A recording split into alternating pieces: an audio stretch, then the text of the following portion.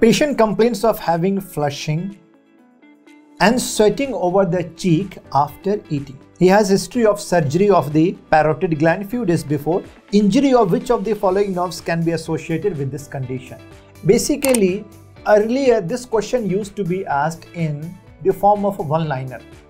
Okay, so first of all, you diagnose what is the name of this syndrome, where patient is complaining, sir, whenever I'm eating food, I'm having sweating and flushing over the same side of the surgery, right? This is a case of 𝗲 syndrome. This is a case of 𝗲 syndrome, which is because of the damage of auriculotemporal nerve, and this nerve is nearer to, this is nearest to the parotid gland here. So yes, there can be damage of this nerve. Suppose see here, say this is called as 𝗲 syndrome. But what if examiner is asking you where 𝗲 procedure is being used? Now 𝗲 syndrome is different, 𝗲 procedure is different. So can you answer me? Where do you see 𝗲 procedure?